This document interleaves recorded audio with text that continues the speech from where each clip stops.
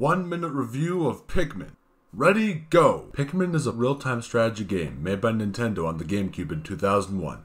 It was one of the first titles to come out on the GameCube. The story of this game is fairly simple. Captain Olimar is taking a vacation in space when a meteor hits a spaceship which sends him crashing down to an Earth-like planet.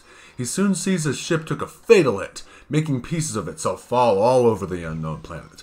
Soon after, he finds Pikmin, plant-like creatures that can fulfill difficult jobs for Olimar. So basically, Pikmin is all about finding the pieces to Olimar's ship and escaping before 30 days run out. Pikmin's graphics are nothing short of beautiful. The water looks realistic, the colors are vibrant, and the scenic locations are gorgeous to look at. The music in this game is extremely atmospheric. Themes such as the Forest Navel, the Distant Spring, and the Forest of Hope are so eerie yet so calming. Complaining time. The camera takes some serious getting used to. Pikmin attention span's very short, and the Pikmin sometimes don't do what you want them to do. But in general, if you want a good GameCube game, please play this game, and with that, Pikmin gets a 7.5 out of 10. Thank you for watching my review on Pikmin. I would like to thank the Pikmin Discord for helping me out with this game. Their Discord link along with all my other social media will be in the description below. Also, if you missed the stream, there's a VOD link in the description as well.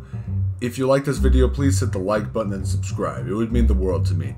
My name is Jas, and I'll see you all in the next game. See ya!